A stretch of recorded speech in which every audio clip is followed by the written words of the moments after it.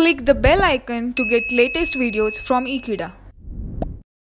Hello friends, today we are going to see how are the defects produced in a forged products. Basically, what are forging defects?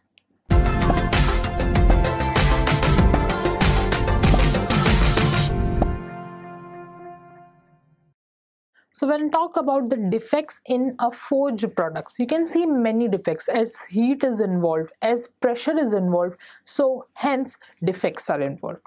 So the first defect which I'll talk about is pitched surface. The surface has some pitch marks on it during the application of pressure or the application of heat. Also you can see the longitudinal defect, which is known as buckling. Buckling takes place in a longitudinal direction, like during upset forging or any other forging in which you use a rod, buckling action takes place. And the third kind of defect which you can see is micro cracking, that is internal cracks. It happens due to release of pressure and residual stresses which gets induced in the object due to the application of pressure.